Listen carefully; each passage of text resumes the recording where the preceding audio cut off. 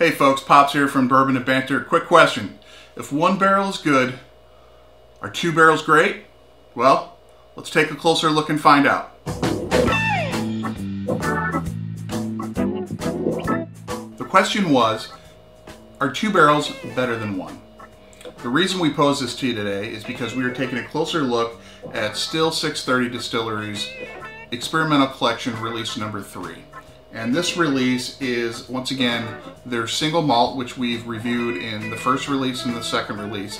The second release was finished in rum barrels. Well, this one is finished in a second barrel, and they call it a double barrel. And this is the technique that StilL 630 has used to great success in some of their other products, including their double barrel RallyPoint Rye, which is absolutely fantastic, and one that I highly suggest you get your hands on if you can.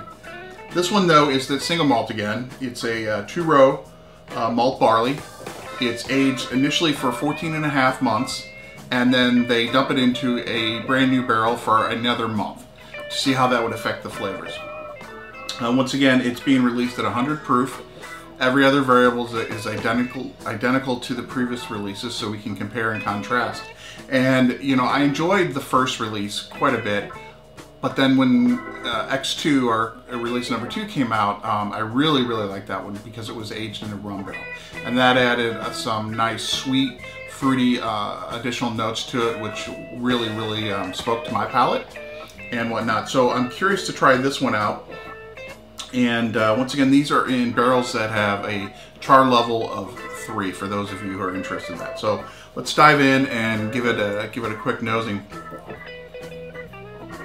You know, as I've stated, once again, there's always a lot of upfront oak on these young whiskeys because they're done in the 15-gallon barrels.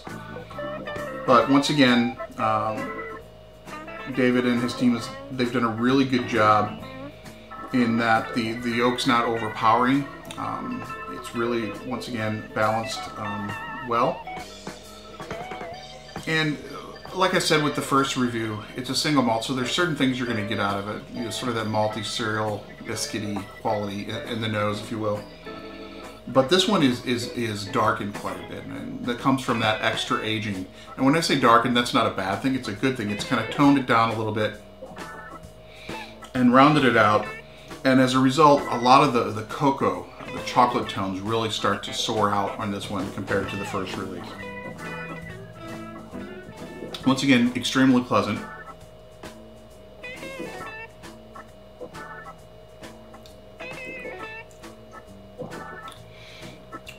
It's got a great viscosity to it. One thing you really notice right away from that double barreling is some extra sweetness that comes from that charred oak. A lot of people don't realize, but charred oak can have a very sweet taste, and often on hyper-aged whiskeys, it can become overpowering and lead to a very sort of sweet, but then interestingly bitter flavor. This is actually sweet, stopping before it becomes too much or too artificial, if you will.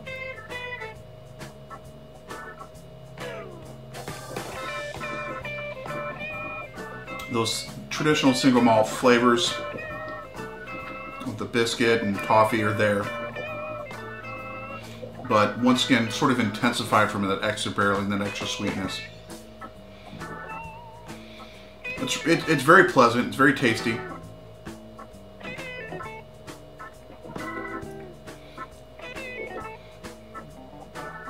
And the finish has that sweetness on it.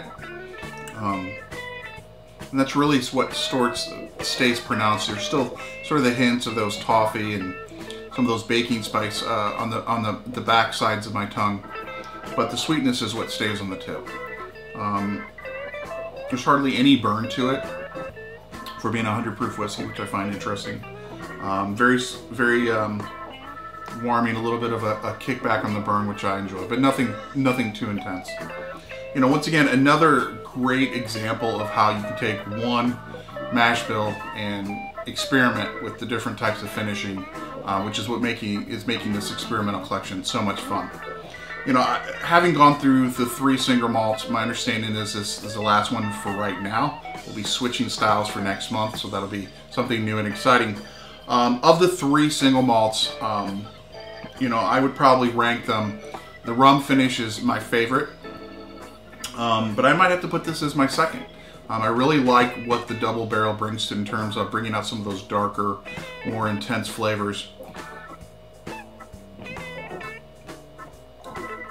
And I think a month of extra aging in that second barrel, just about right. I think if it had gone any longer, it would have gotten overly sweet and would have put it out of balance. So, you know, all in all, this is another great example. And, you know, once again, if you're in the St. Louis area or know someone here or can get here, I do encourage that you check out StilL 630 and what they're doing with the experimental collection. The next release will be on the first Friday of October at 6:30 at the distillery. If you can make it, please do. I always make an attempt to get down there. And I'm looking forward to the next release, which I could be wrong, but I think they're moving into brandies. It'll be an interesting change and something that I'll be bringing back to you guys in another video review within a couple weeks. So until then, guys, I encourage you to share your whiskey and drink curious.